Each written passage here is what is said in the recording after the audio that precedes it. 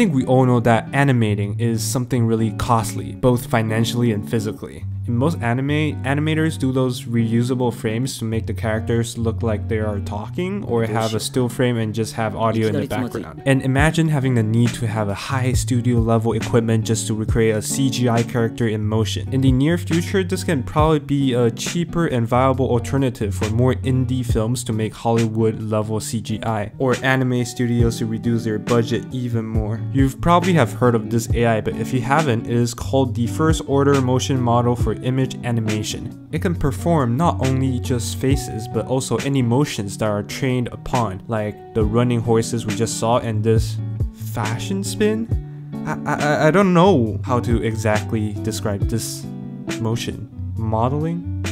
Best thing about this AI is that you only need one input and it can gather all the information it needs. The AI will then animate the input, which is the source image based on the driving video, which is a video that the source image is going to imitate. 2-Minute Papers has a really clear explanation video already, so I'll probably just skip this part, and if you want to check it out, I'll link it in the description. So why exactly is this in any form better than deepfakes? In comparison, deepfakes AI normally needs a lot of source images to determine how a person looks like, then generate them moving or speaking, which is more accurate for sure, but takes way too much time than this new AI. The new AI currently is not in high quality, but the results, considering only just taking in one source image, is actually mind-blowing. For real human faces, it can generate their teeth easily when they open their mouth, which was not in the source image too. This is probably achieved through training model really well, and it also uses inpainting techniques to generate extra information like the side of the heads or the background that was not present before.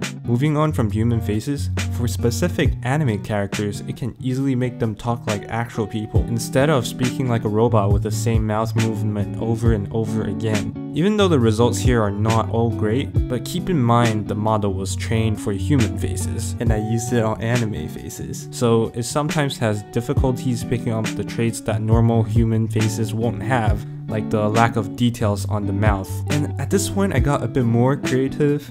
I tested out on some manga drawings. The results are still kind of imperfect, but this really does show how well the AI can pick up faces and animate them. Well, it is not like I have been always successful with all my samples so far, so don't have your hopes up too much when you are testing this AI yourself. On the other hand, this really does look like some anime games animations. It literally looks like it's taken out from a game. But for a bigger surprise, well, not really, since this AI already works perfectly on real human faces. It works really well on some cinematic characters like from League of Legends or even World of Warcraft. Not only that, The Witcher, Keanu Reeves from Cyberpunk 2077, Lara Croft, and Legion from Rainbow Six all also have really impressive results. Oh, and there's Trevor. Well, that's about it for today's testing. If you want to try out the AI yourself, I'll link the Colab down in the description. If you got any questions or quirky ideas that you want to share, join my Discord. I created it recently. Follow me on Twitter if you haven't, and I'll see you all next time.